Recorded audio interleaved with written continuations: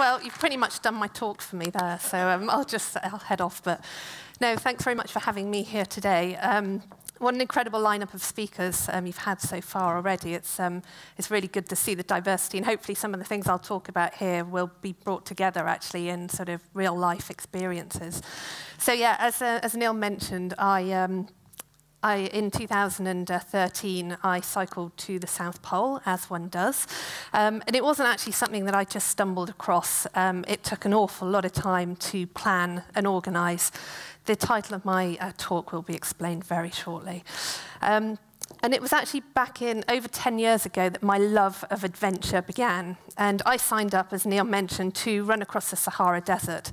I took part in the Marathon Des Sables. I don't know if anyone's heard of it. It's 6 marathons in 7 days across the Sahara. It was very hot, as you can imagine. I realized I really don't like heat at all. There was just endless running over sand dunes like this and across salt plains. And I learned about personal management. The most important thing with this expedition was look after my feet and don't get dehydrated.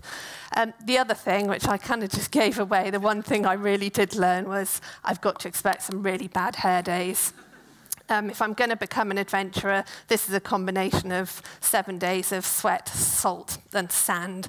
It's really not a good look. And that's my boyfriend just lying next to me there, looking at me, wondering what on earth he's going out with. Need I say he's now an ex-boyfriend.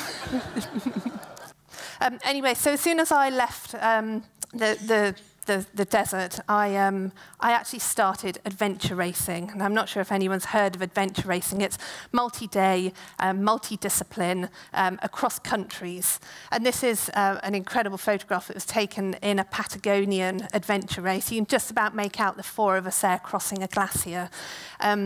All of the events we take part in, teams of 4. There's 3 guys and 1 girl, and we're known as a compulsory baggage in the business, and I like to argue that point the whole way through a race. Again, this is a picture from Patagonia, and I just absolutely fell in love with adventure racing because you just get to cross some of the most incredible terrain that's untouched by humans and sometimes untouched by animals.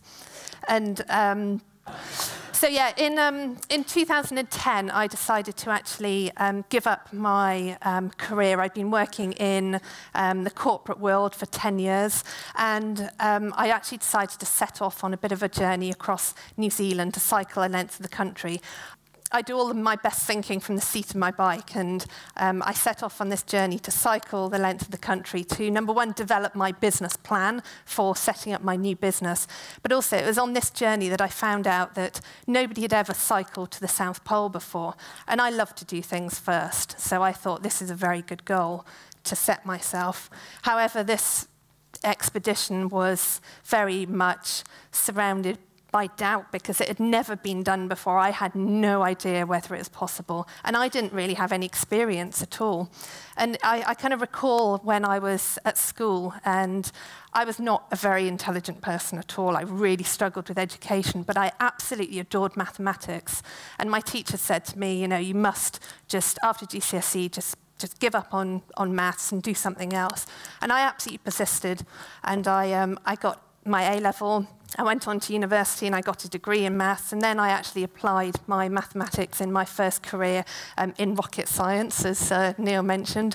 So, you know, it was one of those things that, and I think as John mentioned before, sometimes you can be your very own monster, and that was the case. I had to control the doubt that I had in myself to make sure that I wasn't going to get in the way of my end goal. So I left New Zealand with a big plan. I'm going to cycle to the South Pole. And like I said, I didn't have any experience at all, and so I thought, right, I need to find some really challenging expedition that I'm really going to put myself through the motions of what it could be like. So I signed up for a race called the Siberian Black Ice Race, and this is a picture on the left-hand side of Lake Baikal, and the idea was to cycle from the south all the way to the north. And the ice was literally cracking underneath my tyres, and the wolves were howling in the surrounding mountains. It was the most incredible and perfect practice training run for the South Pole, and I was taking part as a solo as well, so I was on my own. It was the most horrendously dangerous thing I've ever done in my life. It ran once, and it's never run again. And out of 30 people that started the race, only 8 of us finished. People fell through the ice, people had hypothermia, frostbite, all sorts. It was a complete disaster, but it was brilliant. And I also learned about winter cycling. And in some areas, it was very good smooth ice to cycle on. In other areas, it was very broken ice.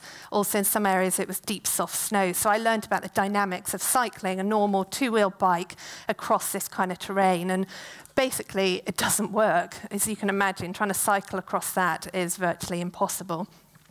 So as soon as I got home, I decided, right, I need to set up a team of experts who can help me develop a cycle that's going to get me to the South Pole. So we sat down, we came up with this superb looking contraption. It's 3 wheels for stability, because in deep soft snow, being on 2 wheels is very, very difficult, and you end up falling off. Recumbent position for the aerodynamics, and also I needed to have some kind of weight-bearing capability, because I was going to be carrying about 50 kilograms worth of kit. So this is a picture taken from Iceland on the Langjökull glacier. Again, the training was great, but there was also times when it became very, very challenging. So that whole control of doubt was something I really needed to focus on. So time came, and I was ready. What I've just summarized there in about 5 minutes took 4 years of planning, training, a lot of tears, a lot of panic, a lot of everything going on. And I finally set off. And I actually left from the Ross Ice Shelf, which is just on the bottom. You can just see on the southern part there. And I had the Trans-Antarctic mountain range to climb up through to get to the South Pole. So yeah, I mean, Antarctica is an incredible place, and it's something that I'd been looking at for many, many years. So the route I decided to go was the same side of Antarctica that Scott and Amazon set off from, gosh, over 100 years ago now. So I was really privileged to have had the opportunity to, see what they had seen as well. So I set off on my own on my polar cycle with 20 days worth of rations. I had about 55 kilograms worth of kit strapped on the back of that polar cycle. And I knew that I had to climb up this mountain range. Believe it or not, the South Pole sits at 3,000 meters. It's a mountain. And I had to climb up through that in order to get onto the polar plateau to get there. And on some days, actually, because you can just about in this picture make out the Trans-Antarctic mountain range, it would creep up on my right-hand side. And when the weather sort of changed, which it did within hours, it would all of a sudden, the visibility would disappear. It was actually a real relief not to be able to see those mountains, because I was panicking. It was going to be a real challenge, and this was the thing that was the big crux of the expedition. This was a Leverett Glacier, which I'd chosen to climb up. It was one of the glaciers that pour off the polar plateau. And in areas, it was about 20% gradient. So if you can imagine that on just a road, that's quite a steep climb. It took me 3 days, a lot of hard work to climb up that glacier. And I'd actually had, for the 6 months leading up to this expedition, I'd had a reoccurring nightmare that I'd cycle all the way to the top, I'd fall off the polar cycle would roll all the way back down to the bottom, I'd run all the way down, I'd get back on and cycle it all the way back up again. And that was reoccurring about 7, 8 times every night for 6 months. So as you can imagine, I was in a right state trying to cycle up this thing. But I managed it. It was very slow, 0.1, 0.2 of a kilometre at times. It was painfully slow. I did manage to get to the top, luckily. And this is how I spent my evening. So I'd cycle up to about 17 hours every single day, and then I'd have a few hours in my tent at night. And this, I loved my tent. This was my home. It was the most incredible place to be.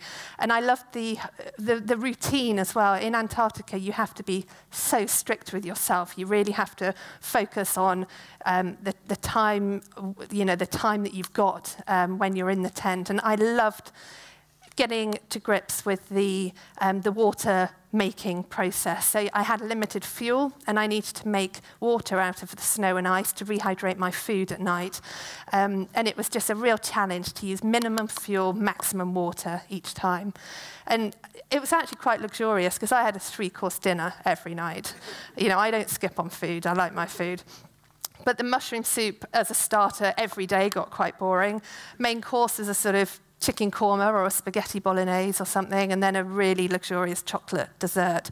But disaster absolutely struck on day 2, and I broke my spoon, and I had to then eat my 3-course meal with my hands. So it became quite messy.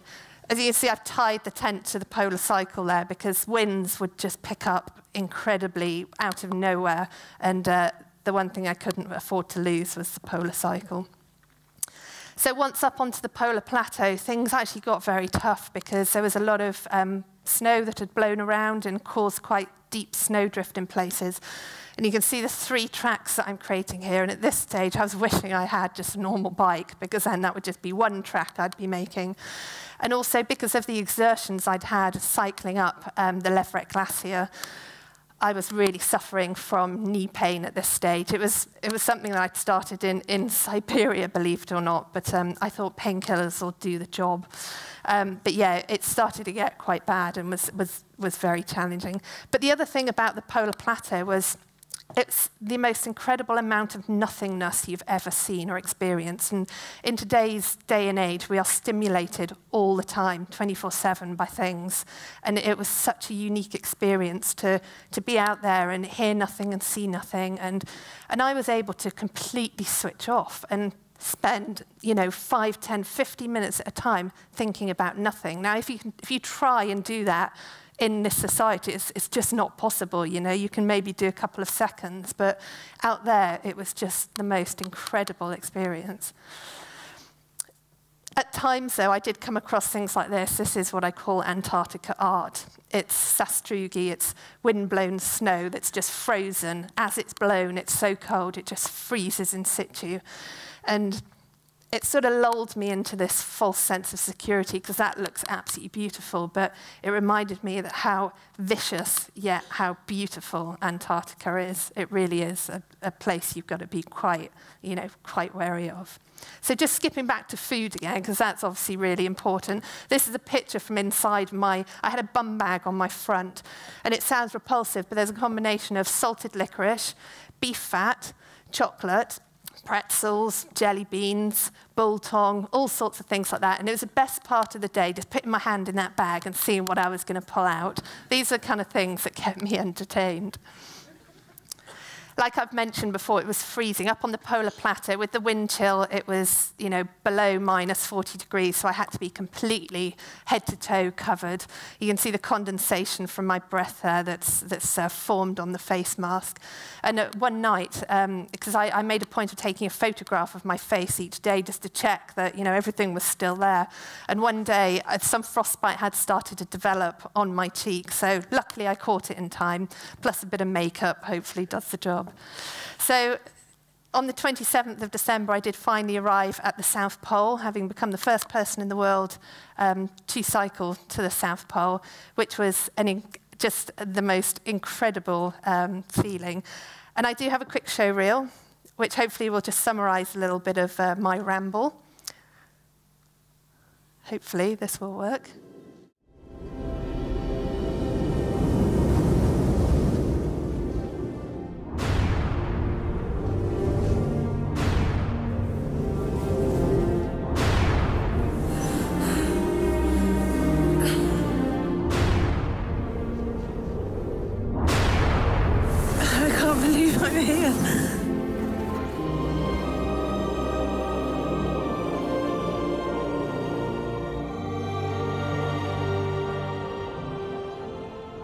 I'd had the idea of cycling to the South Pole for quite a long time. I knew that nobody had ever done it. Well, I mean, we used to go into bed and thinking, oh, I wonder where Maria is now. Welcome to Antarctica! Show me what you've got. I can't wait to see it. Oh my goodness, look at this.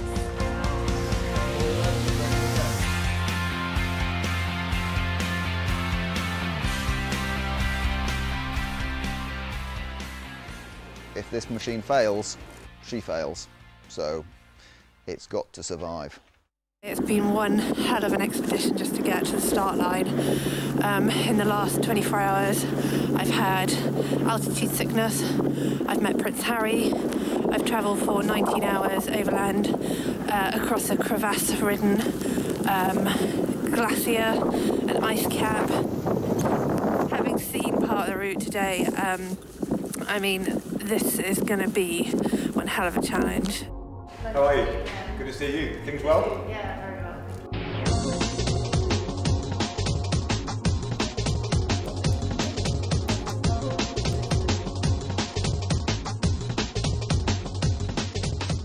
Maria's, a good athlete to work with because all of these elements really weigh in some way to ultra endurance challenges. Up on the polar plateau, it's minus 30, minus 40 with the wind chill. Sometimes when I was working hard and my feet would sweat, it would then very, very quickly turn to ice.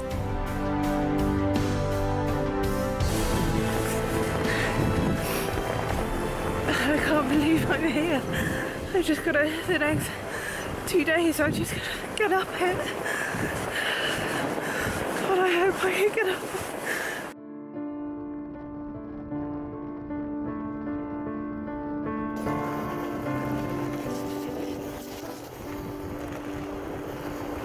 My right knee has absolutely just gone, and every pedal stroke is so painful that it's just excruciating. And I mean, I almost got to a point where I was just like, I can't do it anymore. But I'm now less than 200 miles. Sorry, I can't breathe because I'm almost at 3,000 meters, and so there's not a lot of oxygen in the air up here. I am about 3 kilometers away from the South Pole. There's the South Pole. I just couldn't quite believe that not only was I the first to cycle to the South Pole, but I'd also managed to cycle every single metre of the way.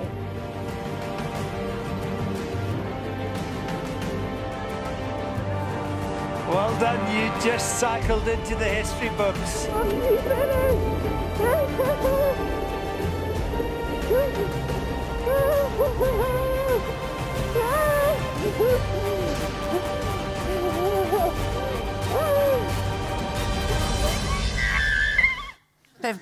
Bit of excitement at the end there.